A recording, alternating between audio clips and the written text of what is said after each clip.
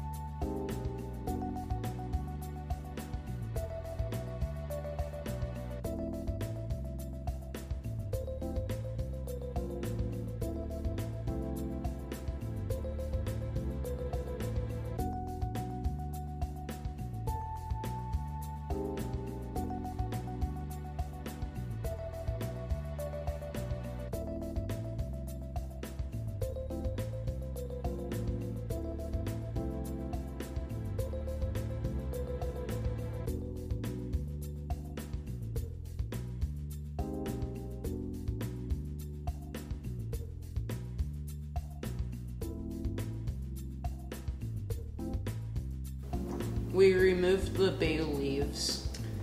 And now that I set some aside for Hobo Jr., I'm going to add a splash of cognac.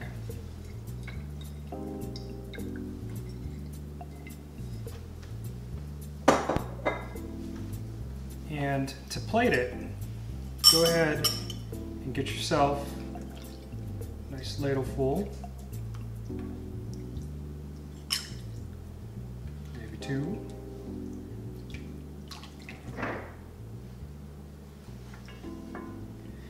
Take one of those pieces of bread, or the baguette.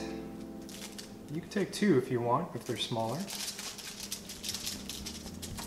And we're going to place them on top of the soup so that it looks like that.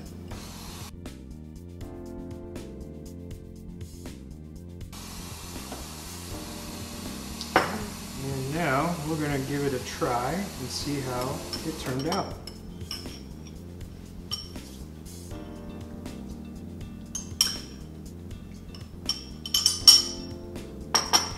It's really good.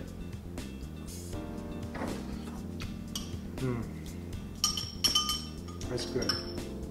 Now, if you need to add a little pinch of salt, I should have tasted it before we plated it, but I think it's just perfectly fine. I use less sodium broth in mine. That way I can control the salt. So I hope you guys enjoyed it. It's really easy. It just takes a little bit, and I think